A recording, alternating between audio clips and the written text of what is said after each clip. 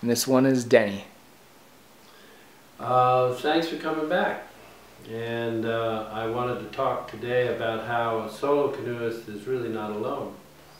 And there's so many people that are integral to doing a successful solo journey.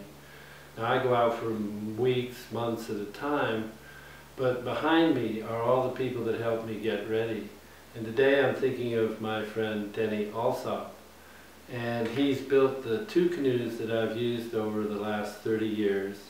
And the more recent one is called Loon, and it's a strip-built boat with western red cedar on the bottom and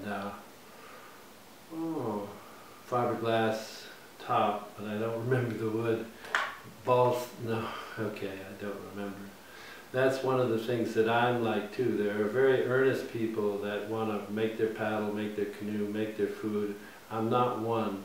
I like to use the expertise of other people, and I do get a better thing than me making the canoe. And Denny made it in his living room over one winter, 17.6 long, with lots of tumble home.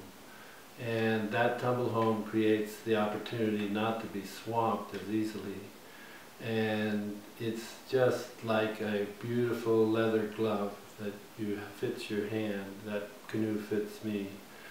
And it's now too old for me to use. I've put too many bottoms on it. And I've given it, and it's been accepted into the PBS Museum for their small craft collection. And I couldn't be more honored that that canoe will have a life beyond its time with me.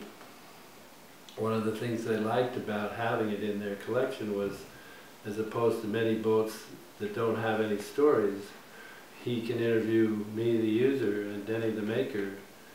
And there are 2 PBS films which have central image is Loon.